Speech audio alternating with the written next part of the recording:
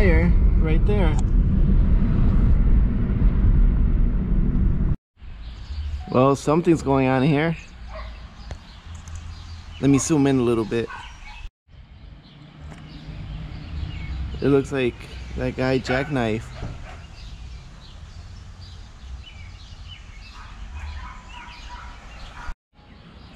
Let's not get too distracted. Let's get to this video. Oh, that's fire.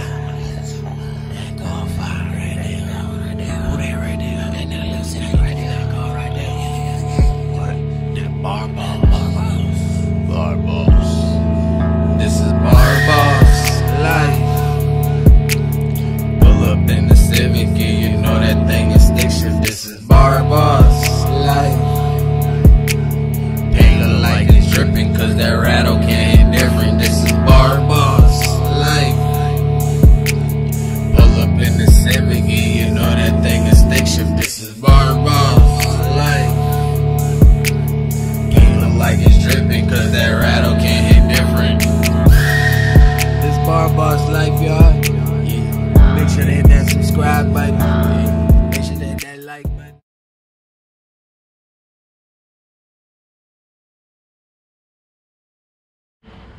What's up, you guys? Welcome back to the channel. All you new subscribers, I'm Bar Boss. Check this out. There seems to be some kind of an accident up here or something. It looks like a truck jackknifed and he ended up in the ditch right here. I would walk over there, but I have a subscriber that is on the way. I have never met him, and he's actually on his way to come pick up the spare engine, the engine that was in this Civic when I first bought it a few weeks ago. And this is a perfectly good running engine, and he hit me up that he's interested in buying it. So with that being said, he's on his way and we're about to make a deal on it. I'm not sure what he's building or what he's trying to drop this engine into, but I do have 2 extra ECUs. I got a VTEC head that if he needs it, I'll gladly throw it in for free. I do need some money, so this is great that I'm getting this sold. Oh man, I just noticed that a dude's tire, the front driver's side tire, is underneath the truck. And I guess when the tow truck tried pulling on him, the whole thing was like dipping over.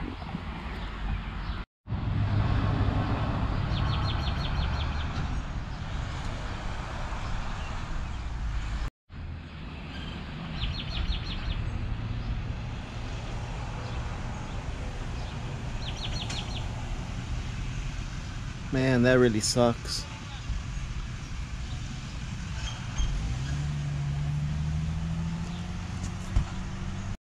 So this is a subscriber I told you guys about that's picking up the engine. Yeah, so this is pretty much it right here. Alright, so we got the engine loaded. It's loaded into his van. This is the last time we're gonna see this. It's gone. I gave him the VTEC head that I had laying around. And yeah, this is really gonna help out.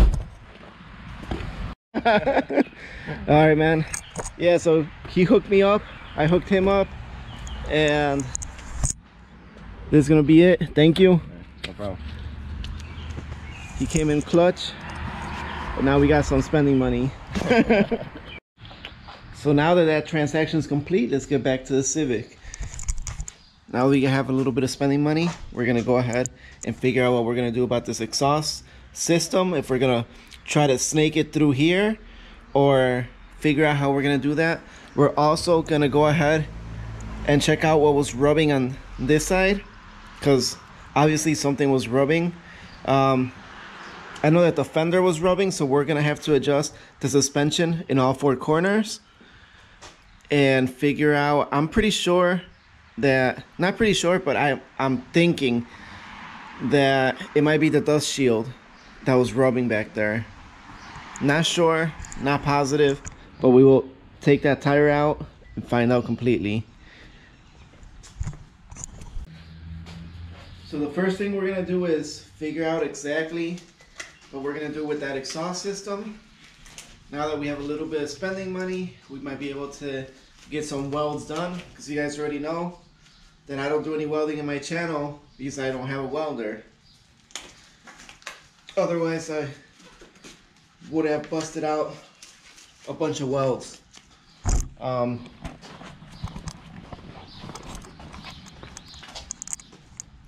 So you guys seen how black the head got, this whole section, even the hose. There's a little bit of blackness right here, and that's not good. That'll definitely heat up the head. That'll definitely heat up my coolant hose, which will heat up the coolant a little bit more. Not only that, I could even burn this right through this coolant hose, because these gases that are coming out are very, very hot, very high temperature. So we're gonna try to figure out how we're gonna route this. I do have a coupling and I do have a downpipe, so let's figure that out right now. So the first thing I did was find some bolts that are gonna go in here, and these will fit in here perfectly. So I'm gonna use these. These are from an old power steering pump. I went ahead and I took them off of that. So I'm gonna go ahead, pull those bolts back out, and we are gonna put them through here and thread them in. Alright, I'm not gonna thread in the bolts all the way in because I do have to take this back off, but you guys get the idea. Once these guys are threaded in, that's gonna be nice and flush right here. And it's gonna look something like that. Alright, and then this pipe, which is right here, I originally wanted this pipe to go down like this, like such. And I wanted it to connect to my exhaust system somehow. But as you guys can see, it's gonna hit the fan. It's really close to the top hose. I would say about 1/8 of an inch from touching the top hose. And also, it is very close to my clutch slave down there. Even if I turn it this way, I would hit more of the fan on this side. So I'm debating if I cut a chunk off of here. Let's say I cut this pipe in half right here, and then this guy would sneak in a little bit closer this way, if that would create more of a clearance. But it looks like on the exhaust manifold, it would be a really tight fit also. So I don't know, I don't want to screw this up and have to pay twice when I go to get this welded. So my second option would be to send this guy straight up like this instead. Something like that. The problem with doing that is that this would definitely kill this whole sleeper build that I'm trying to do. Putting this exhaust out the hood. I really don't want to do that. I really did not plan on doing that. But I'm gonna have to for the time being until I could get something completely custom made. And then once I get something completely custom made, I could go ahead and run my exhaust system that I have, all the piping. But for now, I believe the best method would be to run this pipe straight up. Maybe I could angle it a little bit. So right there is nice and straight. If I angle it, it would be somewhat like that. So I think this might be my best bet. I'm gonna go ahead, take a marker, mark a spot on the top, mark a spot at the bottom, and take it to a welder and get it welded.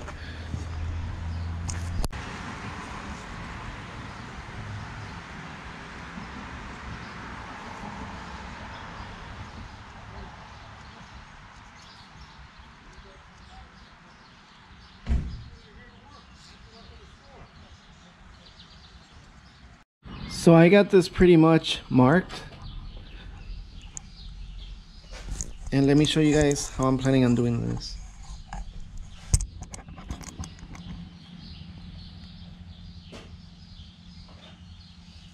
So you guys can see that there's some markings right there. Well, there's some markings over here too. So what I'm gonna do is, this side is B, this side is A.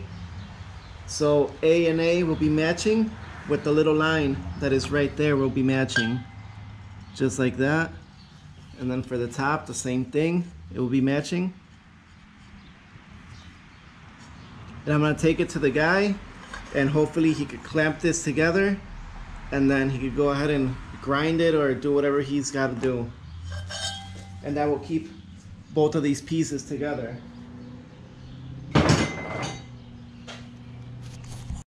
Alright, so now we're gonna go ahead and pull this tire off and see what was rubbing in there.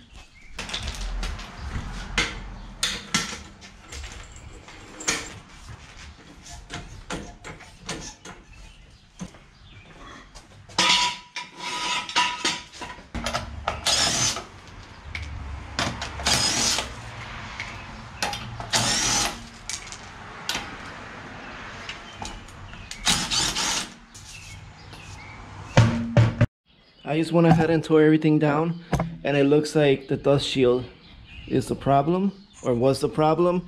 I went ahead and I bended it back a little bit more. Everything else is spinning pretty freely. No noise is coming out of there as it spins. So I'm guessing, like I said, this dust shield was the problem. I'm gonna go ahead and reassemble everything and see if it continues making that noise.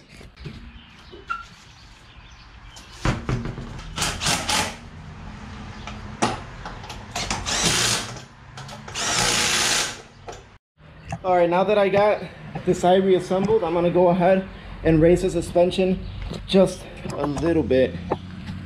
Same thing on the passenger side.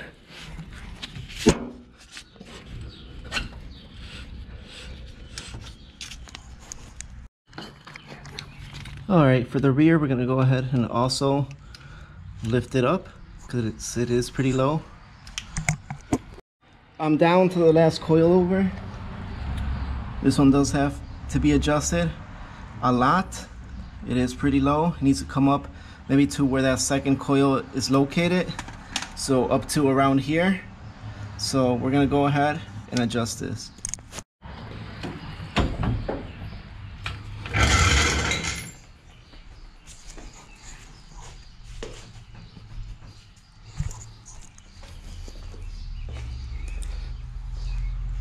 All right. I like how the back is sitting. The front is still sitting a little bit low, but it's not bad compared to how it was.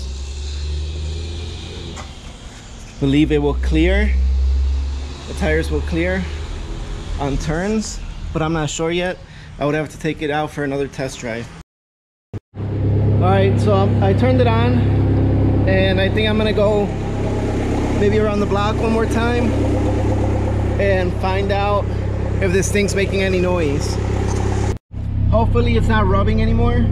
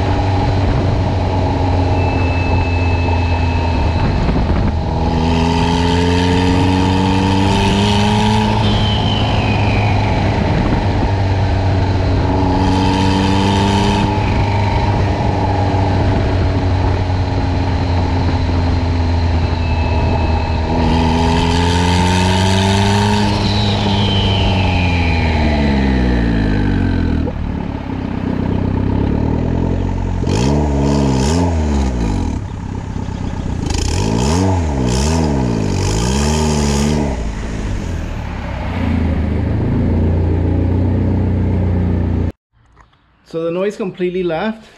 So the dust shield was definitely making noise. It was rubbing as the wheels were spinning. It was rubbing probably on the rotor.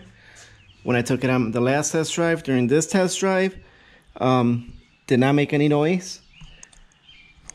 The turbo sounds very healthy. The engine sounds pretty healthy too.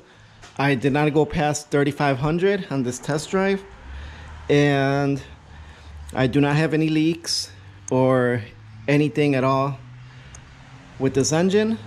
So everything's looking pretty good. The next thing we got to do is we're gonna take a drive right now so we can get this pipe welded, because look how black that is getting. That's getting even worse. I really don't like that. I'm gonna have to scrub that before I assemble this guy on there after it gets welded. But yeah, I'm gonna go ahead, get ready, and then we'll go ahead and head out. I did forget to mention that it is very important to get this pipe welded and put on there because of this bong that's sitting right here. We'll be able to install our wideband and find out what's going on inside the engine. And I am pretty sure that it is going to need fuel, because these turbo engines love to eat up fuel. So once we get that dialed in, we'll decide where we're going to install the FMU.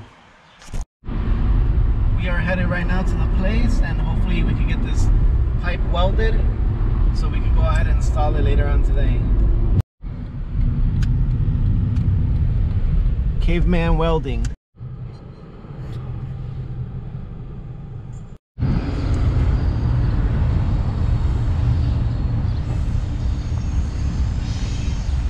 Alright guys, we're about to get the pipes welded.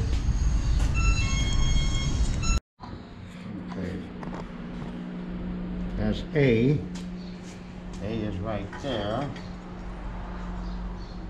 And that's B right there. Yeah.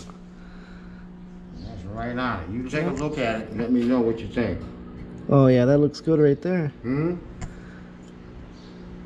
Yeah, that looks good. Right there? Yep. So once I do it, it's done. Yeah, that looks good right there. That's perfect right there. Okay. Yeah, yeah. Got it? Yep.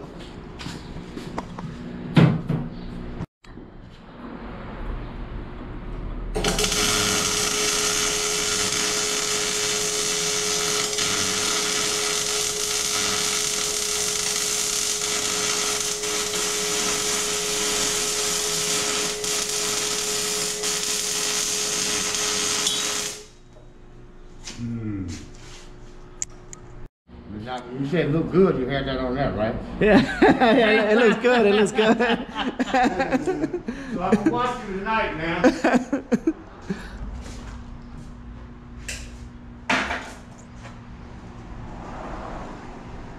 Yeah, so anybody that needs any welding, what's the address here? Yeah, I'm getting my couple cards. Anybody that needs any welding, you're out in Aurora. Yeah, I do on-site welding too. He also does on-site welding, so you guys could give him a call. His address here is 567 South River Street. Yeah, I'm cutting them all. His phone number 630-631-3145. Any kind of welding, hit Robert up. He's done this a bunch of times for cars, for a lot of people that want to drift their vehicles. He's welded differentials and all kinds of things. So that's pretty much it right there. I'm remodeling this place, so don't take picture of that. I'm remodeling. we starting to remodel. I do custom smokers and grills too. Oh, he's got some smokers right here, some grills. And custom built. Anything custom that needs to be welded, you come see Robert. Man Cave Welding. Man Cave Welding. Yes, sir. Alright guys, I just noticed that there's a big fire somewhere. There's a lot of black smoke somewhere on that side. I'm gonna try to make my way that way. I can hear the firefighters kind of far away, like they're barely making their way this way or something. But from far away, from like half a mile away, I could really see the smoke, and it was really black and really a lot of smoke. So it's probably a house that's on fire. And these firefighters are barely making their way that way. That kind of sucks.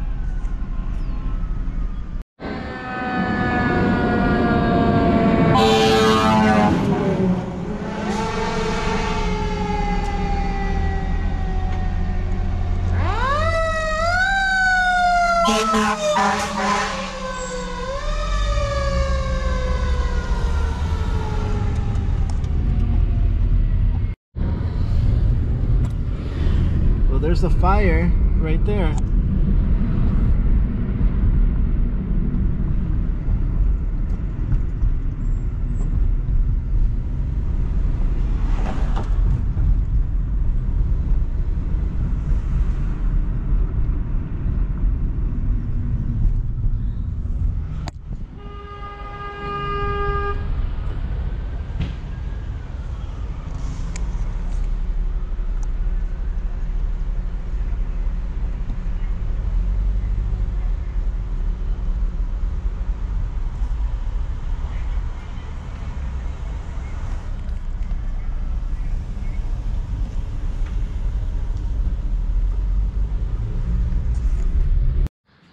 All right, we're back at the house. That was a pretty intense fire that we seen. I'm not sure if it was a house or a garage, but I continued driving after that. And check it out. This is a part that we got welded.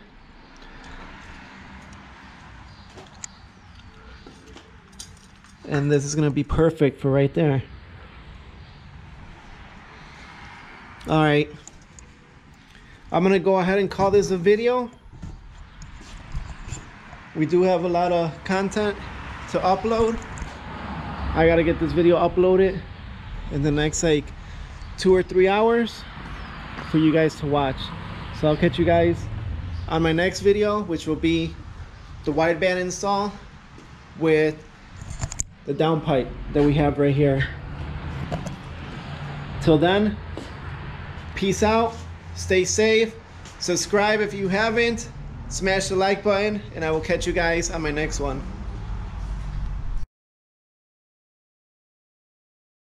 Oh, that's fine. That go fire right there. Oh, that right there. And that little city right there. That go right there. What? That bar boss. Bar boss. This is bar boss life. Up in the Civic, yeah, you know that thing is stick shift. This is bar boss life. Ain't look like it's dripping, cause that rattle can't hit different. This is bar boss life. Pull up in the Civic, yeah, you know that thing is stick shift. This is bar boss life. Ain't look like it's dripping, cause that rattle can't hit different. This bar boss life, y'all. Make sure to hit that subscribe button.